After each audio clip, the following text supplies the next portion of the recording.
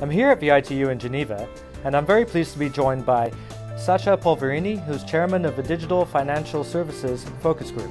Sacha, welcome and thank you very much indeed for joining us here today. Thanks for having me. So today's the final meeting of the Focus Group. Could you please explain to our viewers how this Focus Group came to be and what are some of the main achievements and outcomes of the Focus Group? Absolutely. So the Focus Group started in 2014, and today is really the last meeting of this initiative. We had 7 meetings altogether over the period of 2 years, and this is an important event today because we are really wrapping up and closing a very intense and constructive project, which was in a way started as an experiment.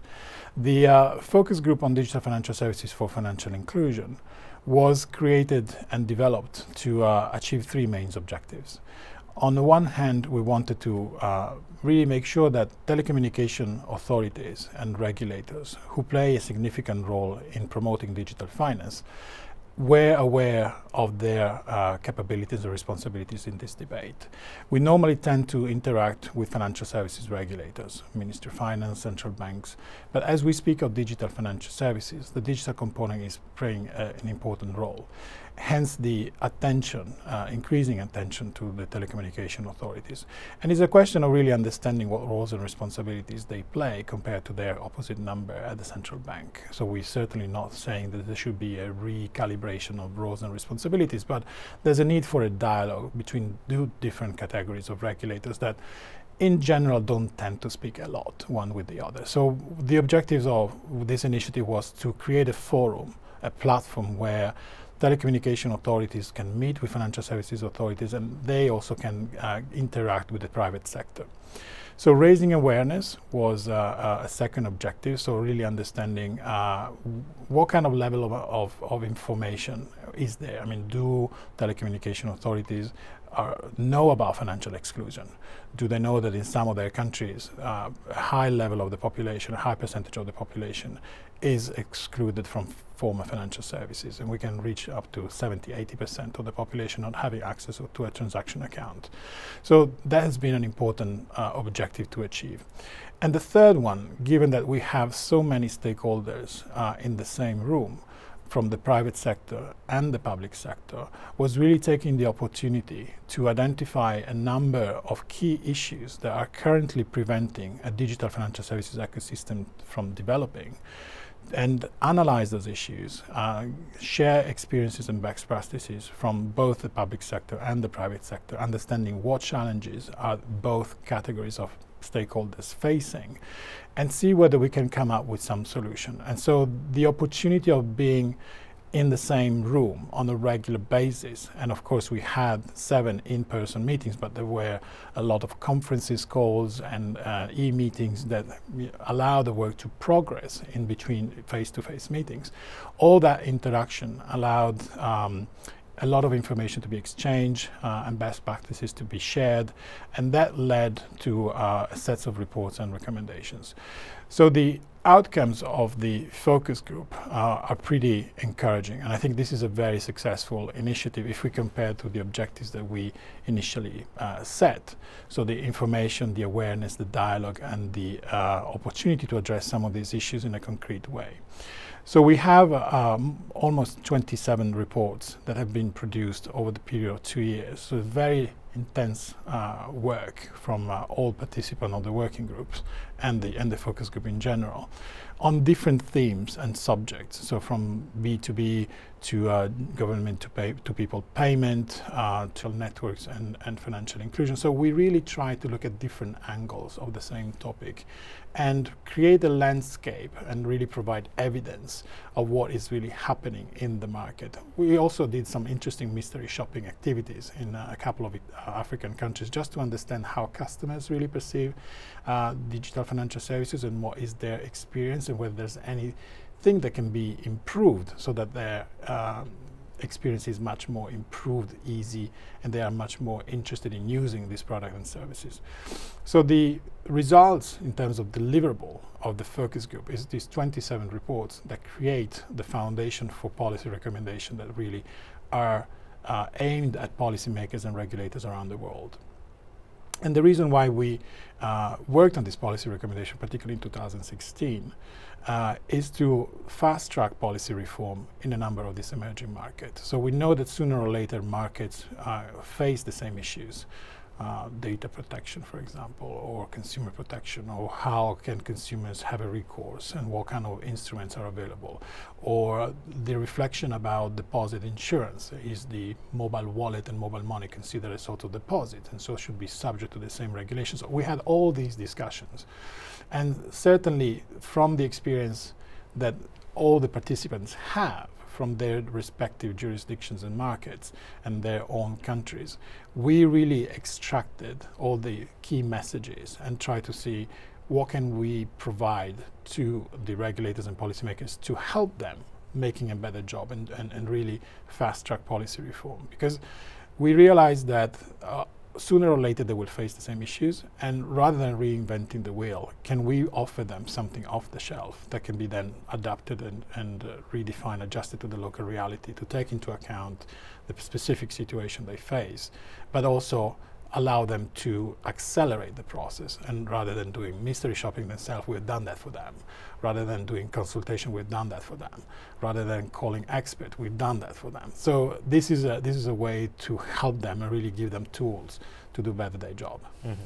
And you know, going through some of your reports, we've seen that there's still roughly 2 billion people who remain unbanked.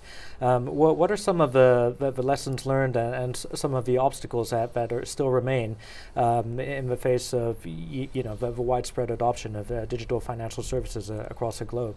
So there are various obstacles and issues, of course. And although I think the work that the focus group has done will be really instrumental to make progress and move the needle, it's still a drop in the sea. I mean, there's a lot that needs to be done, and we need to also bear in mind that every jurisdiction is different. Every market has its own situations, conditions, and characteristics, cultural, legal, in terms of industry, how the industry is organized, the incentives, the appeal of the market for new investments. So there are many obstacles in terms of market access. So allowing particularly non-financial institutions to be able to provide digital financial services and mobile money services to the unbanked or the population in general. We have issues about the organization and the management of the agent network, which is a key pillar for the success of digital financial services, particularly for the poor, because they need to be able to access agent services in a real proximity. So they need the whole issue is to replace the old banking system that is based on brick and mortar branches with a network of hundreds of thousands of agents within the territory of a country, so that they can offer cash in and cash out services. So having that network in place is essential for the success of any digital financial services strategy, particularly pursuing financial inclusion objectives. So these are also still on the table as issues. And the more and more the market becomes sophisticated, the more and more people rely on digital financial services and mobile money services, then you have issues emerging in terms of consumer protection, protection of funds, in terms of data protections and security of the system. So we have a situation where a number of countries have addressed some of these issues successfully, but we can't say there's a fully perfect market. There's no market that is really working well on all these issues. So there are always some gaps and some flaws. So we try to provide solutions to fill those gaps and address those flaws. Mm-hmm. So, there's been a lot of important work in the group, but we're coming to the end of a study period, if you will. What would you say are some of the next steps for the group, and how can we turn these, reports and recommendations into action, if you will? Right. So this is an important question, because certainly, particularly from my perspective as a chair, I'd like to see all this work put to fruition, and so really, I like to see this being helpful for both the industry but also the public sector regulators. So we don't want these guidelines and principles and recommendations to stay on the shelf and get dusted. I mean, they need to be used and they need to be implemented. And of course, implementation doesn't mean that they always bring good results. So there's test and learning and measurement that needs to be take place there. So in terms of the next step, I think that we have a pretty good overview now of what the issues are in various markets, and also in an abstract way in general. We know where the bottlenecks are, what are the challenges for consumer, for the industry to make it, digital financial service scalable and profitable. I think we need to move to the implementation phase. We need to try and see how this solution can really make a difference and allow government achieving their own objectives in terms of financial inclusion. So what will come next is probably an initiative that will see again, a number of these parties getting together and work on specific countries to implement policy recommendations that were developed by this group.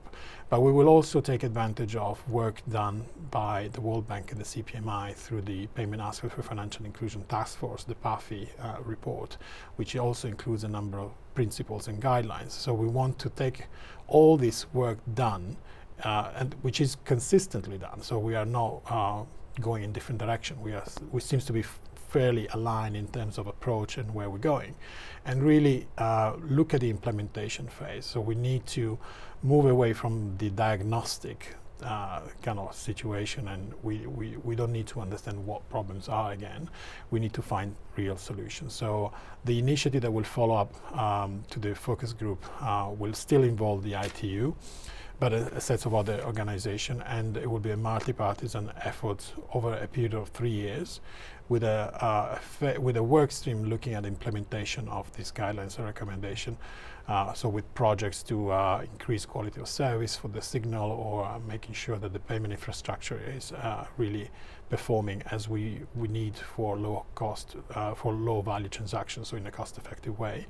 But at the same time, what we realize has been extremely helpful and very valuable within this focus group is the exchange of information, is the knowledge sharing between parties that they don't tend to get together very often. And so it's not just the central banks and the telecommunication authorities, but is the car business, the financial industry business, is the MNOs, is the aggregators, is the platform providers. So the richness of this initiative, which is really unique, and we haven't seen this anywhere else, and the technicality of the debate that we've managed to achieve, is something that we want to continue going forward. So as one work stream will look at the implementation, another work stream will continue this debate on some of the issues for which we haven't found proper solutions, and we'll continue the analysis, and over a period of 3 years the two work streams should converge and just summarize what have been learned from the experience on the ground and from the analysis and research on the other side.